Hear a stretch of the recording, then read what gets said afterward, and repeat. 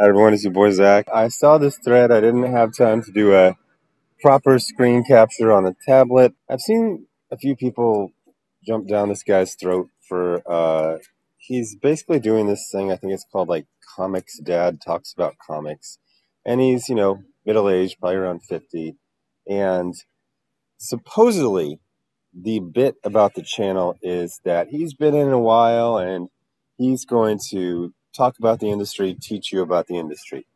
But what it really is a middle-aged guy trying to fumble his way through a absolutely rapidly changing marketplace, industry, all of that. So you might know his name, you might not. It's really not on you if you don't. He's done some stuff. I think the most recent thing he did was the latest Jupiter's Legacy miniseries with Mark Millar.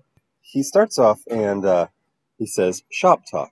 Between HBO Max pulling shows targeting smaller audiences and Barnes & Noble not ordering any hardcovers that aren't already a proven seller thing, it's feeling a little bleak to be a creator that doesn't play in the mainstream safe lane right now. So I'm not going to bury the lead here. He seems like a okay guy, but you really see the whole, like, I formed the plan for my life when I was 15, and I just can't change it type of thing. It's like, well, I'm going to make a comic. I'm probably going to do pretty good. I'm going to draw X-Men and Spider-Man. But then I'm going to create, like, the next Spawn. That's going to be a movie. It's going to be an HBO series. It's going to be, toys. It's going to be the whole thing. And then probably reboot it every 10 years or so. So I'm not going to bury the lead here. Stop trying to get legitimacy in comic book publishing from anything except for publishing a comic and selling it to a reader. That's it. It's a very, very incredibly simple industry. You get an idea for a comic, then you finish it, and then you sell it to people, then they buy it, they receive it, however they receive it. That's the end. That is not only the finish line, but that is the victory line. Back in the day, comics was never that cool, so it was just like, get me on a good book, let me have a good run. And then it became, millions of sales, early 90s, and then it became everything gets optioned for everything. And it just feels like everyone is trying to have something that their mom can use to impress her friends. If you say, oh, he's doing a comic for Dark Horse, nobody knows what a Dark Horse in your mom's friend circle. It's a meaningless phrase. But if you say, oh, my son's comic is a TV show, that's something. Stop trying to get validation from corporations. Get validation from readers. This isn't even an A to B to C to D industry. This is like an A to B to C industry. Form up a team, make the comic, sell the comic to a reader. That is it. It's really simple. I just also love the idea that the mainstream is the safe lane. Are you fucking kidding me? What is this, Hoop Dreams? The one in freaking 5,000 comic book pros that are going to get an HBO Max deal? Barnes & Noble will give you literally pennies on the dollar of the cover price. Having said that, between digital publishing and crowdfunding, we have more options as creators than ever before. I have to believe, as a creator who kind of just does his own thing and isn't very good at doing it any other way, that good material will always find its audience.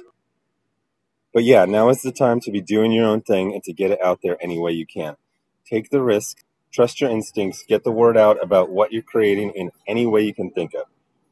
The thing with playing it safe in entertainment is that everything becomes kind of the same. Doing something different, doing something good, and it's a lot easier to stand out and get noticed. And then he says, P.S., by the way, we all need publicists. We're going to need a lot of publicists for smaller indie comic book creators. Just, putting it out there, more of those, please. So, just like my video from yesterday, basically every day we're getting some mainstream comic book pro saying, hey, those YouTubers were right back in 2017. The thing that bothers me is he's, kind of feeling his way around in the dark. But this has been well illuminated for half a decade. Pick a social media platform: Facebook, Twitter, Instagram, TikTok, what have you. Build up an audience there. It's going to take you minimum a year, sometimes 2 or 3. And then you've got your audience. 1,000 repeat customers is enough to live off of, to have a viable salary, viable benefits that you pay for. Brian Polito and Jimmy Palmiotti were doing this before 5 years ago, consistently, successfully. Do you know how much a publicist costs? We're talking freaking thousands of dollars. That thing, again, is just old school thinking. It's like, well, I'll get an agent and I'll get a manager and I'll get an entertainment lawyer. You're just whittling down all of your money, just whittling it down to freaking nothing. If you do crowdfunding, or if you do what I call crowdfunding plus, something like what Eric July is doing, you keep the lion's share. I kind of haven't really been in the mix for the last few weeks, so I just kind of peeked my head around. I'm like, holy shit, Eric July has actual stalkers. I mean, these people are watching every video he does, he shows his warehouse. They like zoom in the background and they count the boxes. It's kind of the same crew you've seen causing trouble for the last few years. And I was, talking to a friend about it, and I basically said, if you find any mainstream institution and you circumvent it, people who are on the edge of homelessness will obsess and attack you. To stand for the corporations, because it's just been pounded. I love capitalism, but in capitalistic societies, it's absolutely been pounded that validation from corporations is the highest goal. Getting a promotion, getting a sci-fi original TV show, that's what matters. You need something that mom can explain to her sewing circle and everyone goes, oh, get mom out, just get her out of your head. She's never going to understand comics. She thinks comics are weird. Just stop it. You could be the lowest paid healthcare professional and it would impress her 10 times more. Oh, speaking of numbers, I'm just going to throw some fucking numbers out there. Why not? If you want to talk numbers, find your nearest Marine. Anyway, if you're a single guy, usually guy, if you can make $40,000 a year, you should be good. That should be enough. If you're in a couple, you probably want to make $80,000. I'm talking about from comics. And if you got a family, if you've got offspring, probably 120,000. And you might say, geez, that's kind of like more. Well, you got to pay your own health care. Not everyone gets essentially free health care like I do from the VA, since I went and fought in a bunch of wars. But you're going to have to pay your own benefits, your own health care, your own insurance. So yeah, you are going to need to make that extra bit of money. I can think of, especially when you put in YouTube and all the other revenues, I don't know, 24 people of doing this. While this path has been known for a few years, it's still fairly new. Again, the mainstream industry has been around for almost 100 years. Crowdfunding plus, about 10 years. And 5 years is like a real viable thing.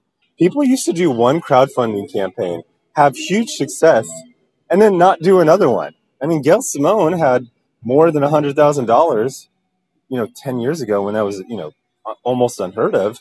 And then she never did another one again because she's like, oh, this is a lot of work. But yeah, the path's been set out there. You got to get out of the mindset of having corporations validate you. And it's especially weird when it's like Antifa types, like people who hate capitalism. People are talking about anarchy. And then they're like, the basic cable package. I have a show on that. Yeah, it debuts at midnight. And it got canceled at the 3rd episode, but I've been validated by a corporation. Also, I hate capitalism. Anyway, thanks for watching. Bye.